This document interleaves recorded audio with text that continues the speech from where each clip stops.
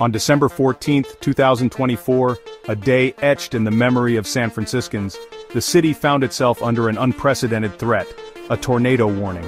This marked the first time in recorded history that such an alert had been issued for the iconic city by the bay. The heart of San Francisco, a place more accustomed to earthquakes and fog, was now facing the raw power of a potential twister. The National Weather Service, or NWS, sounded the alarm, their sophisticated radar systems detecting a swirling vortex within the storm clouds approaching the city. The warning sent shockwaves through the city. San Francisco, known for its steep hills and Victorian architecture, is not built for the onslaught of tornado-force winds. Residents, caught off guard by the unusual weather event, scrambled for information and safety. The usually bustling streets emptied as people sought shelter in basements, interior rooms, and anywhere they felt protected from the impending danger.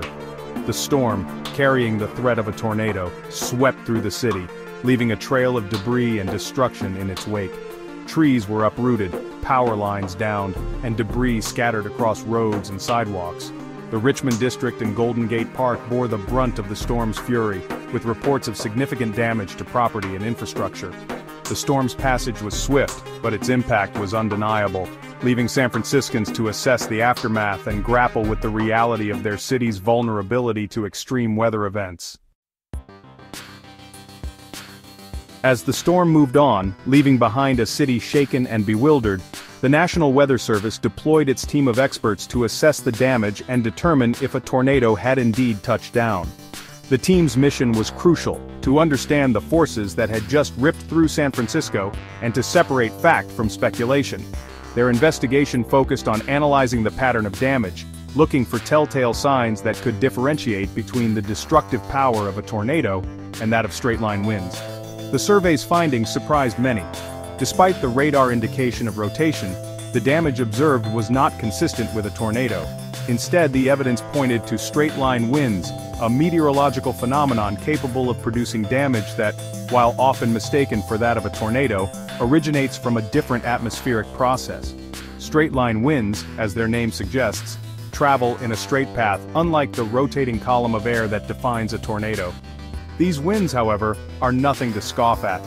The NWS estimated that the straight-line winds that lashed San Francisco reached speeds of up to 80 miles per hour, powerful enough to uproot trees, tear off roofs, and send debris flying like projectiles. The damage, while significant, was localized, concentrated in areas directly in the path of the most intense wind gusts. The NWS concluded that while a tornado had not materialized, the city had experienced the raw power of nature in a way few had witnessed before. While San Francisco breathed a collective sigh of relief that a tornado had been averted, the storm was far from over. As the system moved south, it unleashed its fury on the town of Scotts Valley, located approximately 67 miles south of San Francisco. Here, unlike in San Francisco, the swirling winds evident on radar materialized into a full-fledged tornado.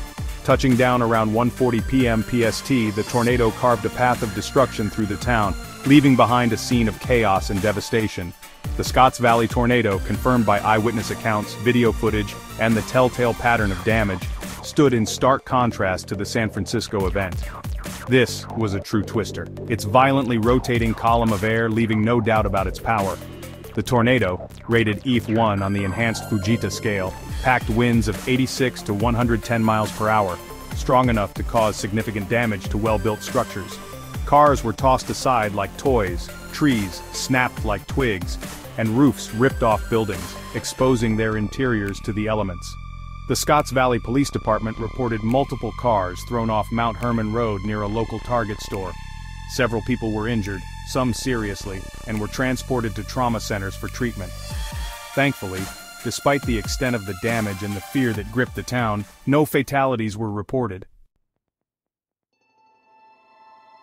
The Scotts Valley tornado served as a stark reminder that even in a state not typically associated with tornadoes, the forces of nature can unleash their fury with devastating consequences. Thanks for watching, and don't forget to like, share, comment, and subscribe.